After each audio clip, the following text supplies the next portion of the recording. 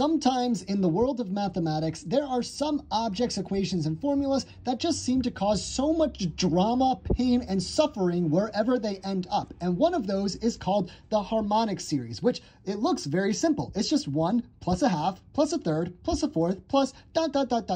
all the way off until infinity. The first thing you might notice when you're looking at this sum is that as you move further and further out, the individual terms get closer and closer to zero. So as you're adding them up, you might think that they'll approach some limit. So you'll start off with adding 1, then a half, then a third, then a fourth, and then you'll start adding smaller and smaller and smaller and smaller pieces, and you'll think, okay, we're going to eventually get close to some limit of this sum. But that is unfortunately not the case, and this sum actually approaches infinity. Some of the consequences are just so frustrating. Like, for example, infinity divided by 1,000,000 should still be equal to infinity, right? So if we divide every individual term of this by 1,000,000 and we sum them infinitely, we should still see that the new sum will approach infinity. So 1 over 1,000,000, 1 over 2,000,000, 1 over 3,000,000, plus 1 over 4,000,000, plus ...